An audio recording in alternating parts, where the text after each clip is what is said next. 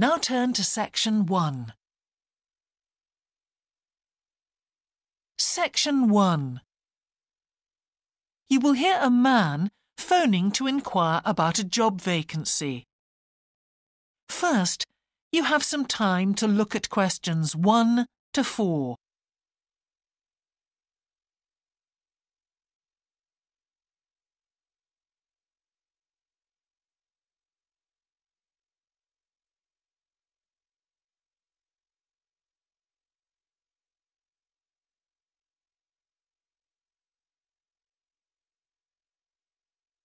You will see that there is an example that has been done for you.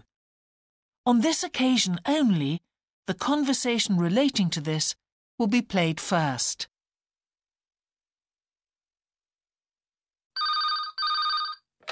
Good evening, King's Restaurant. Good evening. I'm ringing about the job I understand you have vacant. Oh, yes. The job vacancy is at a restaurant, so a restaurant has been written in the space. Now we shall begin. You should answer the questions as you listen, because you will not hear the recording a second time. Listen carefully and answer questions 1 to 4.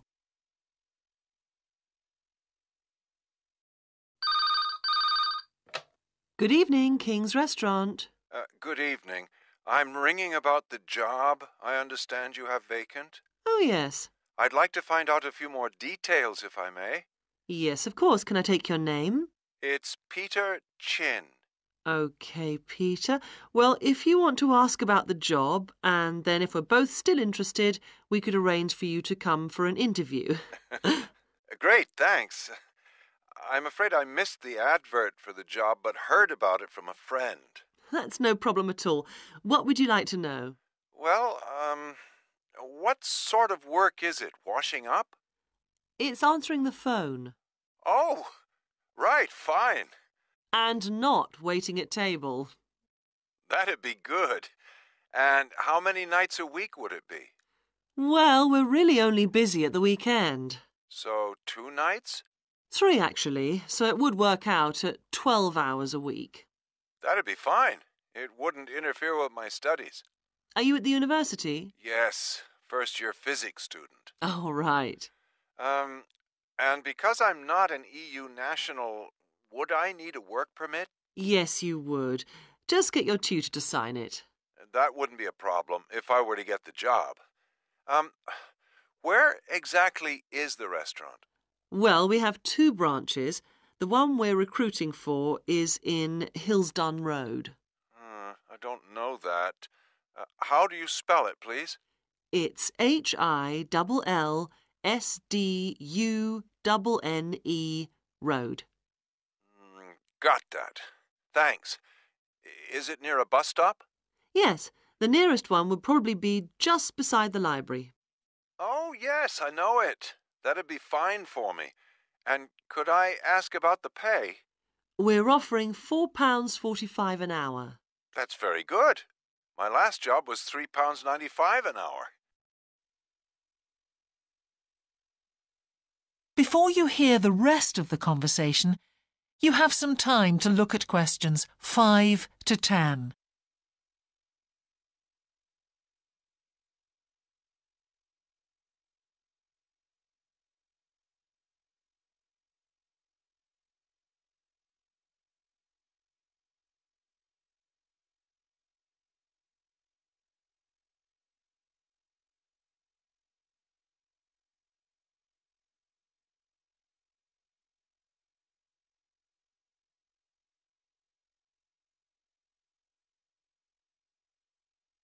Now listen and answer questions 5 to 10. We feel it's pretty good, and we also offer some good fringe benefits. Really? Well, we give you a free dinner, so you eat well. Right. Better than hostel food. We certainly hope so. And we also offer extra pay for working on national holidays. Oh, that's a really good perk, isn't it? Yes, we think so. And then because of the difficulties of getting public transport, if you're working after 11 o'clock, we drive you home. Oh, that's good to know. Well, we'd certainly be interested in inviting you for an interview if you're still interested. Oh, yes, certainly. Could I just also ask what qualities you're looking for? Well, for this particular job, we want a clear voice, which you obviously do have, Thanks. and you must be able to think quickly, you know. Well, I hope I... So, when could you come in for an interview? We're actually quite quiet tonight. Sorry, I couldn't come tonight. Or tomorrow, I'm afraid. Thursday's okay. That'd be 22nd of October? Fine, after 5 p.m.? Yes, fine. Would 6 o'clock be okay? Perfect. And could you bring along the names of 2 referees? Yes, that's fine. No problem. Good. I look forward to seeing you. Oh, by the way, who should I ask for? Oh, yes, of course. Sorry. My name is Samira Manuja. Can you spell that, please? Manuja. Okay. I've got that. Thanks very much. Look forward to seeing you later on then. That is the end of section 1. You now have half a minute to check your answers.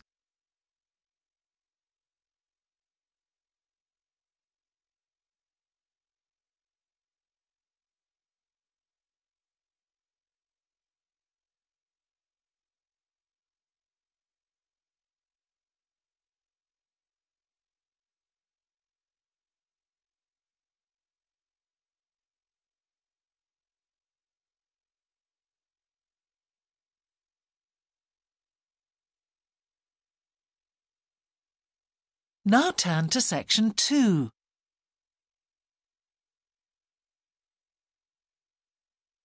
Section 2. You will hear part of a radio programme about the opening of a new local sports shop. First, you have some time to look at questions 11 to 16.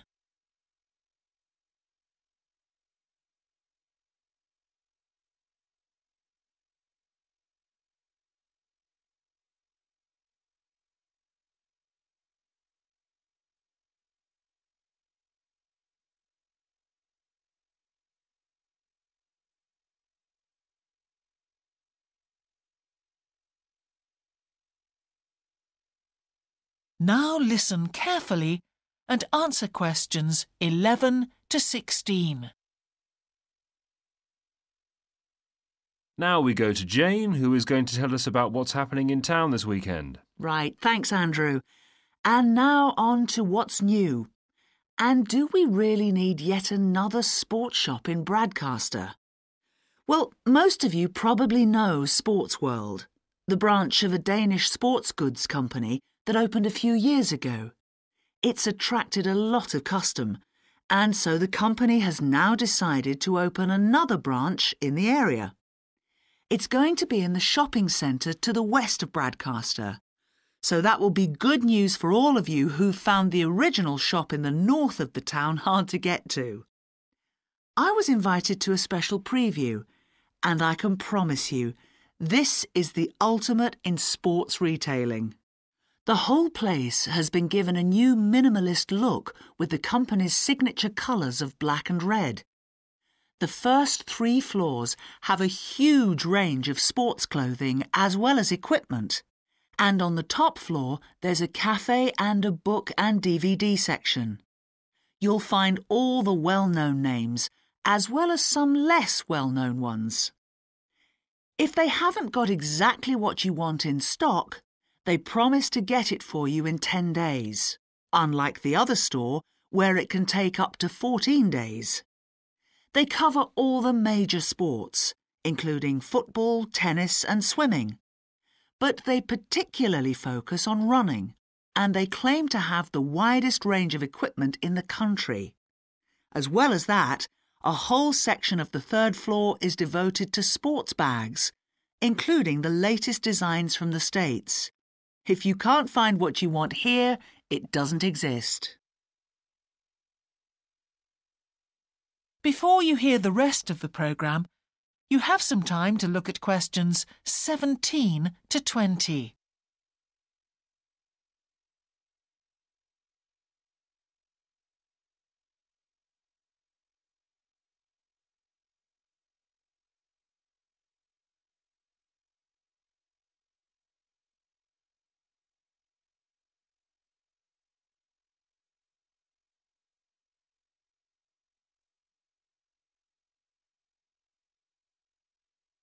Now listen and answer questions 17 to 20.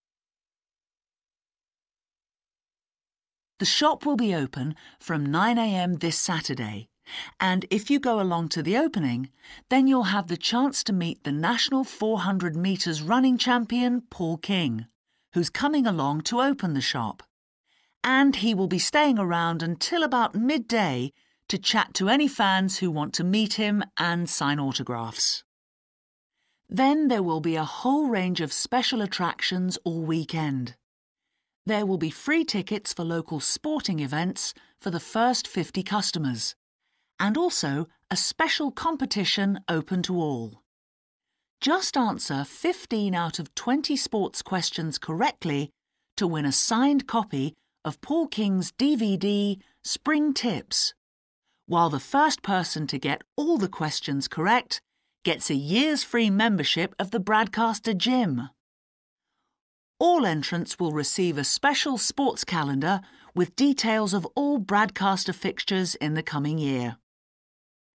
One of the special opening offers is a fitness test, a complete review of your cardiac fitness and muscle tone, actually done in the shop by qualified staff.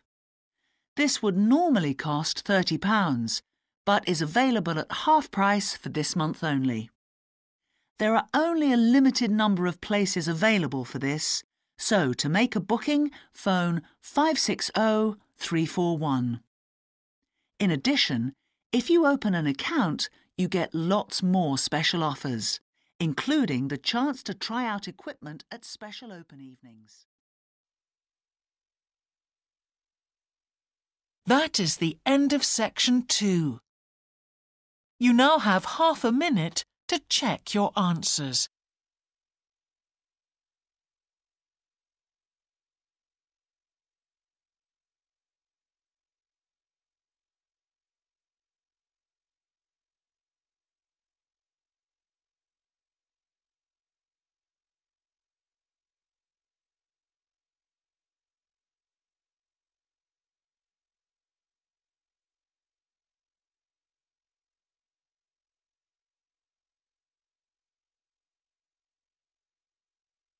Now turn to section 3.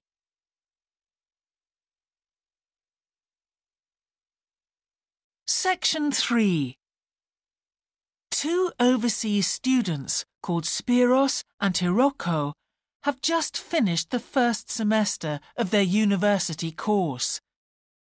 They are discussing with their English language teacher how they coped with the course. First, you have some time to look at questions 21 to 25.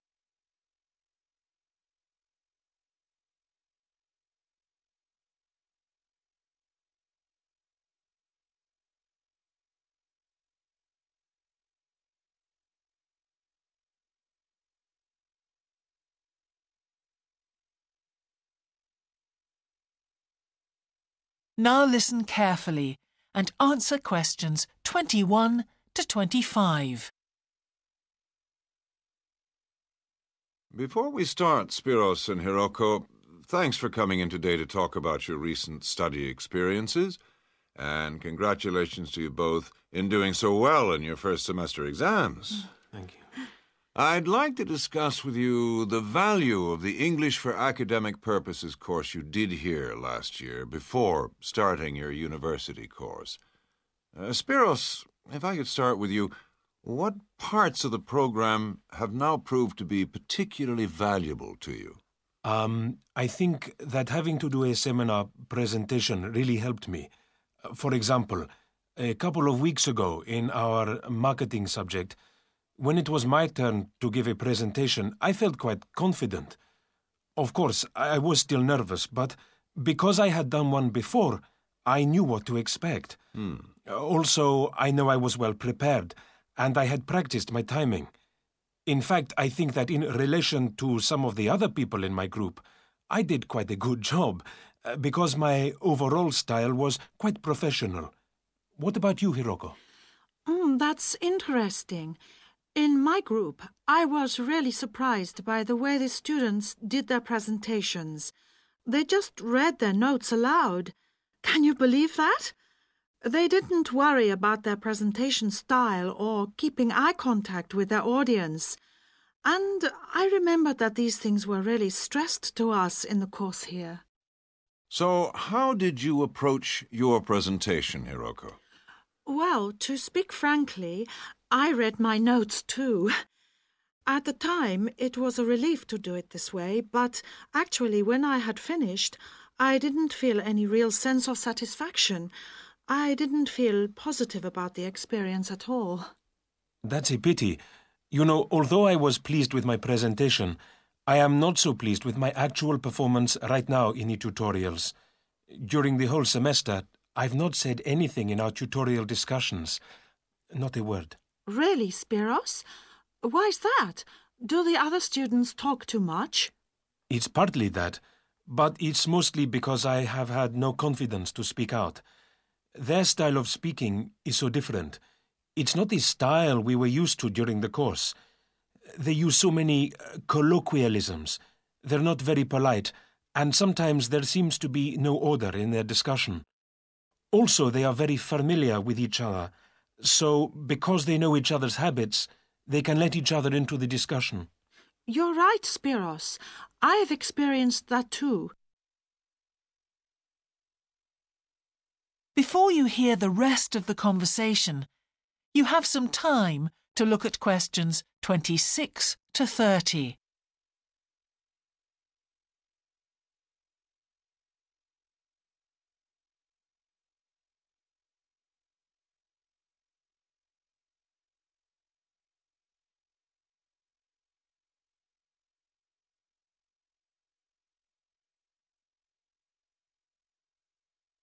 Now listen and answer questions 26 to 30. For most of this semester, I've said absolutely nothing in tutorials. But recently, I've been trying to speak up more, and I just jump in. And I've noticed an interesting thing. I've noticed that if they thought my point was interesting or new, then the next time they actually asked for my opinion. And then it was much easier for me to be part of the discussion. Oh, that's great, Hiroko. I hope that happens for me next semester. I'll have to work hard to find some interesting points. What helped you to find these ideas? I think that one thing that helped me with this was the reading. I've had to do so much reading this semester just to help me make sense of the lectures. At first, I couldn't understand what the lectures were talking about, so I had to turn to the books and journals. Every night I read for hours, using the lists of references that were given, and I made pages of notes. At breakfast, I read and read my notes again. This habit has helped me to follow the ideas in the lectures, and it's also given me some ideas to use in the tutorials. But I did so much reading anyway. I don't think there's any time left over for anything extra. My reading speed is still quite slow, though I'm much better at dealing with vocabulary than I used to be. What else do you think we could add to the course program to help with this reading problem? There's not really anything because it's my problem. I remember we were given long articles to read. We didn't like that, but now I realize that reading those long articles was good preparation for the things I need to read now. Also, in class, we regularly had speed reading tasks to do, and we kept a record of our reading speed, so the teachers were encouraging us to work on that. That's true, Spiros, but what we read could have been different. Sometimes in the English class, I felt frustrated when I had to read articles about the environment or health or education, because I wanted to concentrate on my own field, but we didn't read anything about engineering.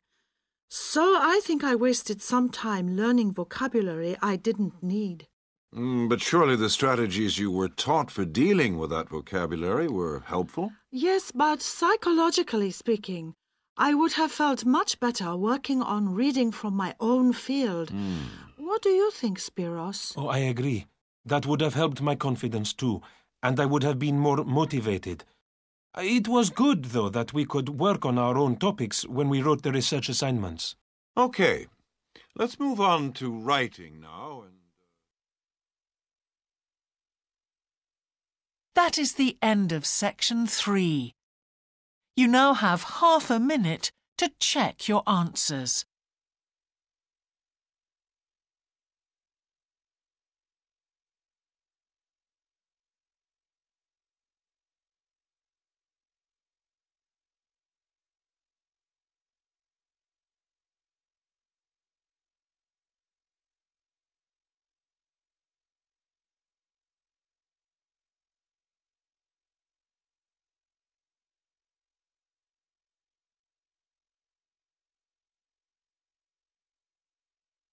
Now turn to section 4.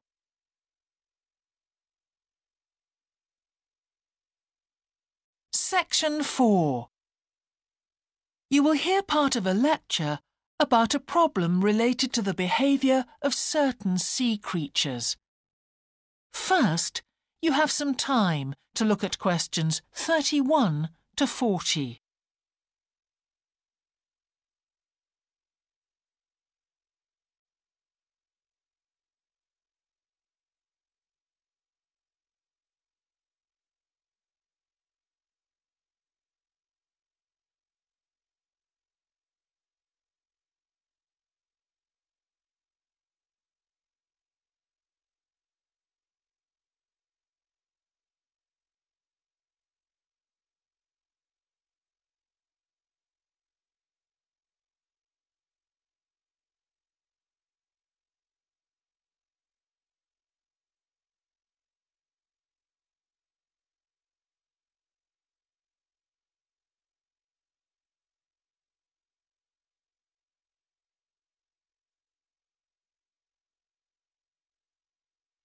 Now listen carefully and answer questions 31 to 40.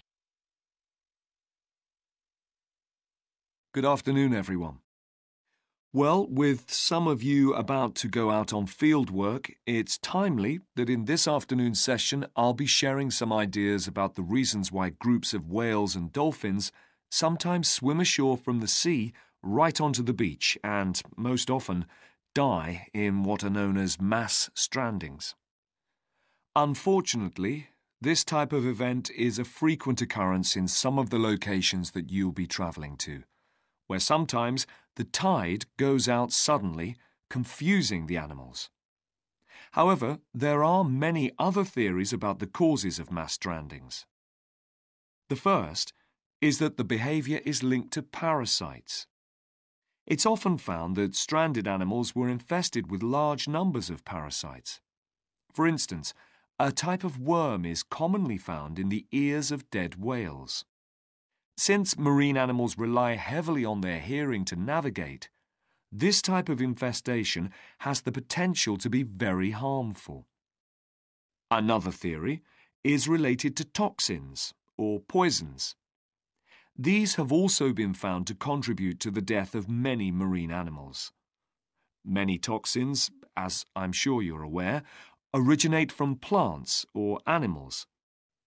The whale ingests these toxins in its normal feeding behaviour, but whether these poisons directly or indirectly lead to stranding and death seems to depend upon the toxin involved. In 1988, for example, 14 humpback whales examined after stranding along the beaches of Cape Cod were found to have been poisoned after eating tuna that contained saxitoxin, the same toxin that can be fatal in humans.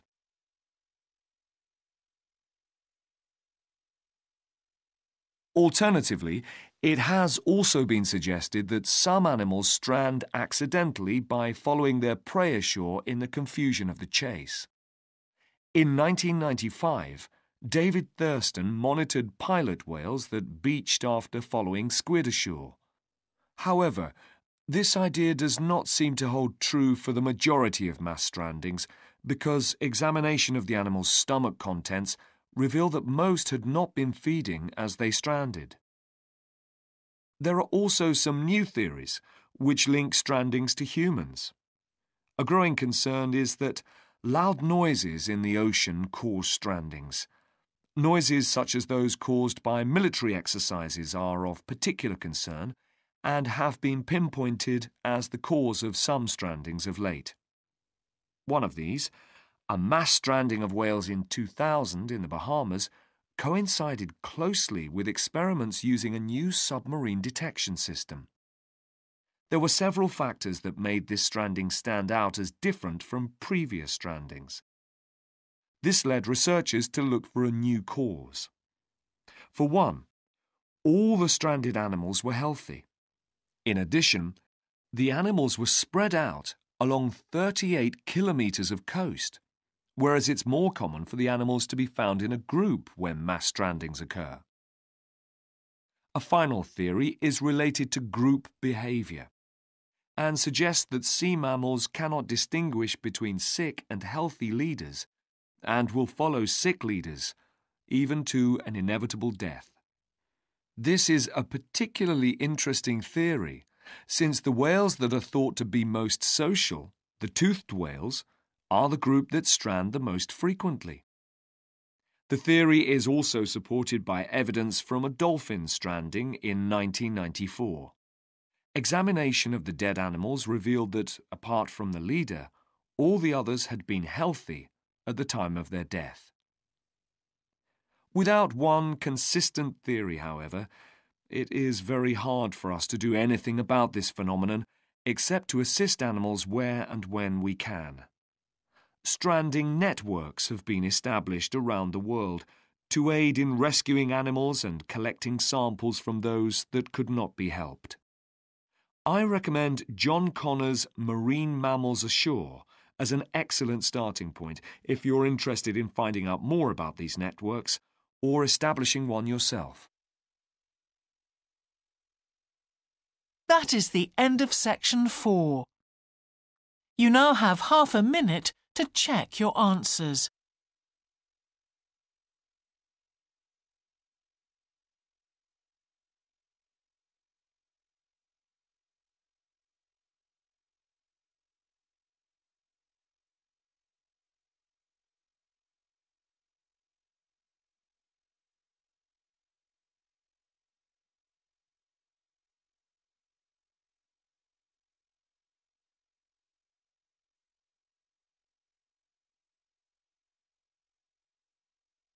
That is the end of the listening test. In the IELTS test, you would now have 10 minutes to transfer your answers to the answer sheet.